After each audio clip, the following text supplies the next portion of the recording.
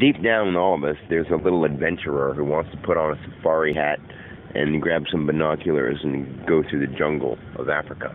You know, there deep down, each of us wants to be a space explorer or a deep sea diver, or a submarine captain. Something, like somewhere deep down. Even the girls want to know what it's like to be a barbarian deep down. Not all of them, maybe, but some of them.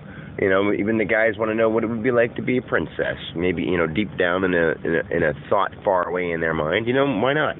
We all want to experience as much as we can, and we do through the movies and the things we watch.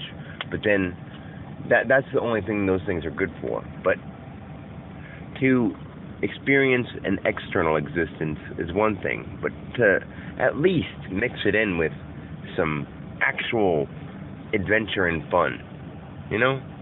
Pretend if you have to, but just enjoy yourself, have a good time.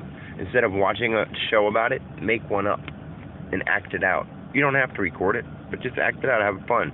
Have a play, or I was going to say play as in I'd say a play date with kids. I was going to say a play, like a play theater play. Do a little fake performance with your kids or with your family. Get your 30, 40, 50, 60, 70-year-old relatives together to actually do that with their family and rehearse a part and then do it together. Why?